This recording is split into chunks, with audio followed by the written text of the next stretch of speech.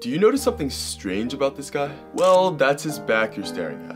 Yup, this is Martin Lorello, and in the 1920s and 30s he was a popular tourist attraction at many circuses and freak shows across the United States. Although Martin was a completely normal guy growing up, at some point he realized he had a strange skill for turning his head very far to the side. Now for some reason everyone seemed to be fascinated with this, and when Martin learned he could actually profit from his ability, he spent the next 3 entire years trying to master it, until he could basically turn his head 180 degrees and stare at the people behind him while facing forward. It's interesting because although Martin couldn't breathe or talk in this position, what he could somehow do was drink beer. Another story is that in 1931, when police officers came to arrest him for abandoning his wife and 2 children, he did his little head thing and gave them a wink. Some people believe that Martin had to dislocate several vertebrae to fully twist his head, but this was never proven. And by the time he passed away at the age of 70 in 1955, he had already cemented his legacy as history's first human owl. Andy out.